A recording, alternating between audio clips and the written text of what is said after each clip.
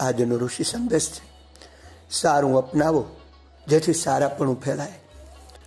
નમસ્કાર, સુપ્રભાતમ. આજનો પવિત્ર દિવસ આપ સૌના માટે સુખ શાંતિદાયી, આનંદદાયી, સ્વાસ્થ્યદાયી, વિકાસદાયી બન્યો રહે તેવી મા જગદંબાના ચરણોમાં પ્રાર્થના. આવો દિવસને મંગલદાયી તેમજ ભવિષ્યને ઉજ્જવલ બનાવવા ઋષિ સંદેશને હૃદયંગમ કરીએ. પણ તે પહેલાં એક ગાયત્રી મહામંત્ર.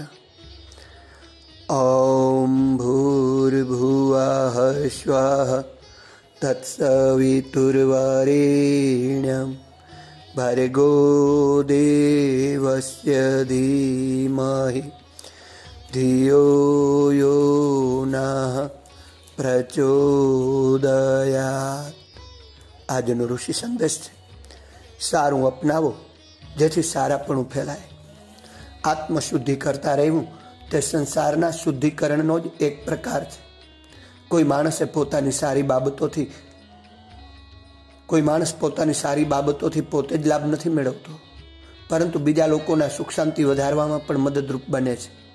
જે રીતે કોઈ ખરાબ માણસ કે તેની બુરાઈની અસર બીજા લોકો પર પડે છે અને તેમના દુઃખોમાં વધારો થાય છે, એ જ રીતે સારા માણસની ભલાઈનો પ્રભાવ પણ બીજા લોકો ઉપર પડે છે અને તેનાથી તેમને લાભ મળે છે. તેમનો શોક સંતાપ ઘટે છે અને સુખ શાંતિમાં વધારો થાય છે.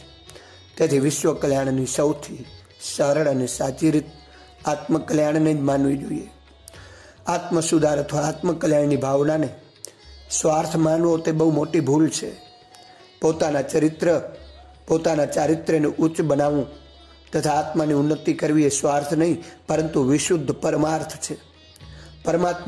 પરમાર્થના કાર્યોથી ફક્ત પોતાનું જ ભલું થતું નથી, પરંતુ સમગ્ર વિશ્વને, સંસારને, બધા મનુષ્યો તથા પ્રાણી માત્રને તેનો લાભ મળે છે. સંસારમાં સુધારો કરવા માટે આપણે આપણા જીવનમાં આધ્યાત્મિક દ્રષ્ટિકોણનો વિકાસ કરવો જોઈએ અને આધ્યાત્મિક પ્રવૃત્તિઓ અપનાવવી જોઈએ. સારી કે ખરાબ પરિસ્થિતિ માટે આપણે પોતે જ પોતાના માટે જવાબદાર છીએ. આપણા દુઃખનું ભાગીદાર બીજું કોઈ નથી, તેમજ આપણા દુઃખના ઘડવૈયા પણ આપણે પોતે જ છીએ.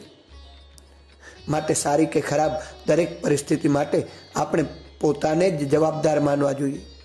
કોઈ પણ સમસ્યાનું કારણ પોતાની અંદર શોધવું જોઈએ અને તેનું નિવારણ કરવું જોઈએ. પોતાના ગુણ, કર્મ અને સ્વભાવને શ્રેષ્ઠ તથા ઉદાત્ત બનાવવા જોઈએ. પછી સંસારમાં આપણને કોઈના માટે ફરિયાદ નહીં રહે અને આખો સંસાર સુધરતો જશે. વિચાર કરજો મિત્રો, ઋષિ સંદેશનું કેટલું દિવ્ય ચિંતન છે. આધ્યાત્મિકતા જ આપણું સાચું ધ્યેય છે. આધ્યાત્મિકતા જ આપણાને દૈવી કાર્યો તરફ, માનવતાના કાર્યો તરફ વાળે છે.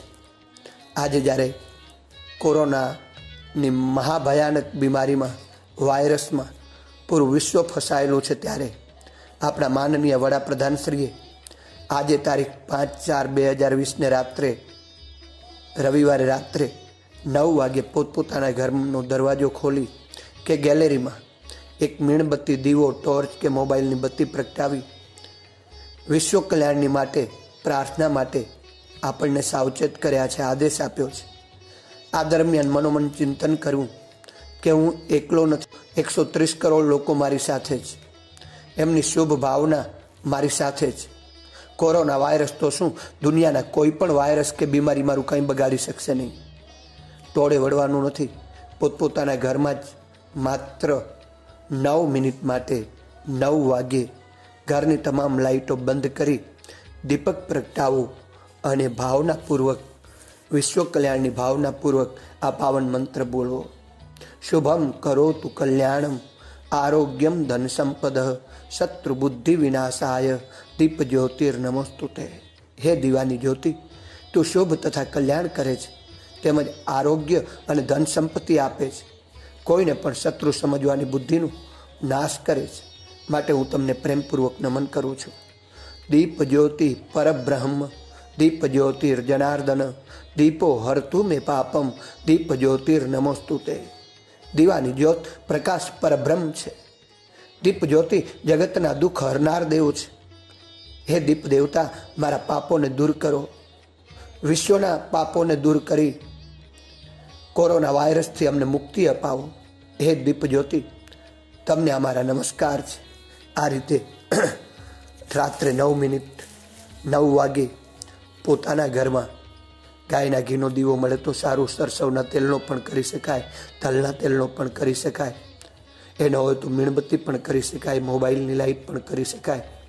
આ રીતે 9 વાગે પોતાના ઘરના દરવાજા પાસે કે બાલ્કનીમાં ઊભા રહી તમામ લાઈટો બંધ કરી દીપ જ્યોતિનું પ્રગટાવી, દીપ જ્યોતિનું ધ્યાન ધરી વિશ્વ કલ્યાણની પ્રાર્થના જ્યારે પૂરું વિશ્વ કરશે, એમાં આપણો ભારત વર્ષના 130 કરોડ લોકો એક સાથે એક સંકલ્પથી જ્યારે કરશે, ત્યારે એક બહુ જ જબરજસ્ત વાયુમંડળમાં દિવ્ય શક્તિ પ્રદાન થશે.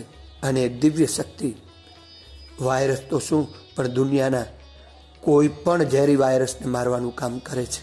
આ આપણી સામૂહિક શક્તિમાં શક્તિ છે, સમૂહ પ્રાર્થનામાં શક્તિ છે, સંઘ શક્તિ. કલયુગે જે કીધું છે એમને એમ નથી કીધું. રાત્રે 9 વાગે, બરાબર રાત્રે 9 વાગે આ દૈવી કાર્યમાં, આ દૈવી પ્રવૃત્તિમાં આપ સૌ સહભાગી બનો.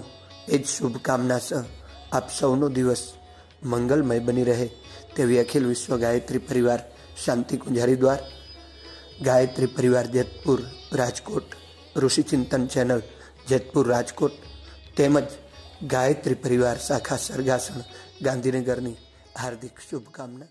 અસ્તુ.